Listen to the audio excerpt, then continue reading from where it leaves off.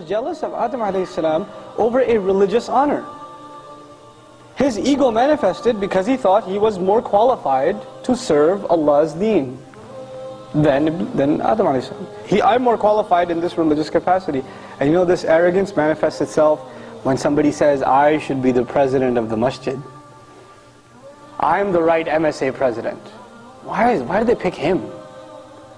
Why did they pick her for this task? Why didn't they pick me? This is a religious task. You're not going to get it. You don't get money when you become MSA president. But yet you see across this country, people fighting tooth and nail over what? Religious titles. Who's in charge of the masjid? Whose opinion should be heard? This is a disease that started where? It's pretty old. That virus started with Iblis. Right? He's also for religious authority. And this is a disease. It's at the heart of it, it is a disease. And one has to identify that disease if it exists inside themselves. You know, when the attitude seeps inside you, thank God for me, because if it wasn't for me, I don't know, these people would have been so deviant.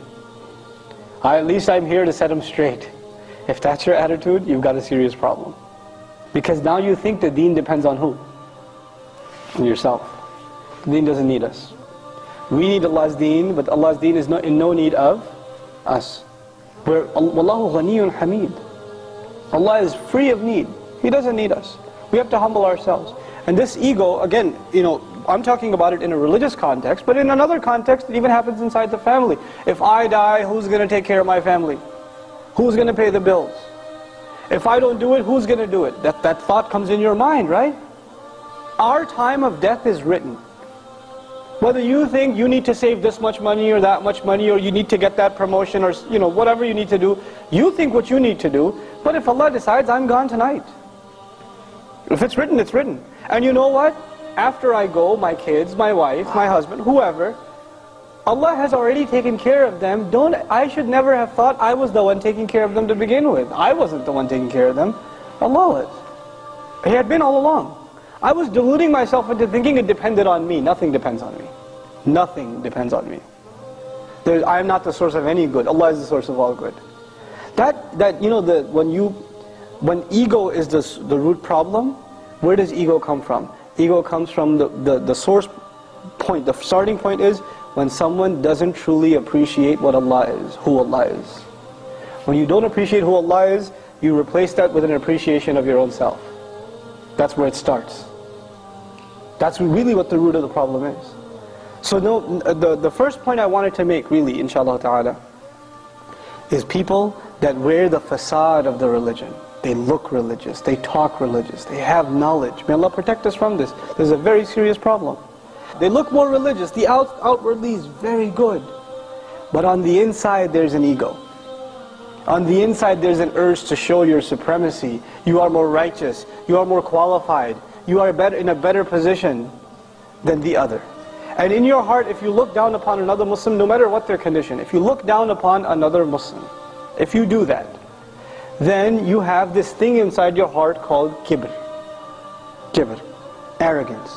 And you know, we learn from the advice of the Prophet ﷺ that the one who has a mustard seed, which is basically you're saying an atom, that much of arrogance in their heart, what is not open to them?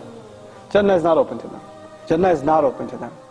So what I'm trying to say is, you have a Muslim who does bad things. You know, the guy drinks, whatever. He does some really bad stuff. His evil actions are outwardly. But your evil action is what? Inwardly. On the outside, you look good. You look like you're doing all right. His action is punishable for sure. For sure. You don't think yours is? And if you were to compare, even though nobody's condoning his behavior, if you were to compare, which is a bigger problem that is harder to fix? Think about that. Is arrogance a bigger problem to fix?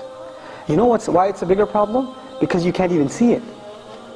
At least his drinking problem, you could see it. There are things you could do to address it. But this problem in here, it's a hard thing to fix, because it's deep down inside, and the only one who can sense it is who? Yourself. Nobody can tell you. If it's in there, it's in there. We can't judge any of each other. We can't judge, oh, I can, you know, while I'm giving this talk, you're listening, you're like, I can think of somebody who's pretty arrogant right now that should be listening to this. Don't think of anyone else. That in and of itself, that's a sign of arrogance. Who should you be thinking of? Yourself. The counsel of the religion is not for anyone else first. Who is it for first? Yourself.